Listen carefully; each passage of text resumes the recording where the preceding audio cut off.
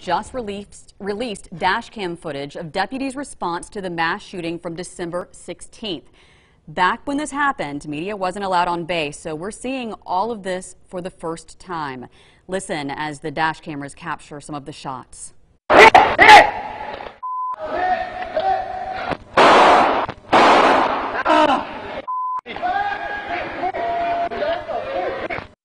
Chilling.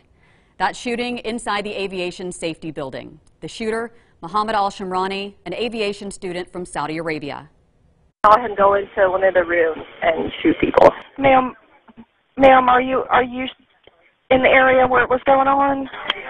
Yes, we are in the classroom still. The only person I saw in front of me was the guy in the green flight suit and the green jacket, and then I heard gunshots and people falling.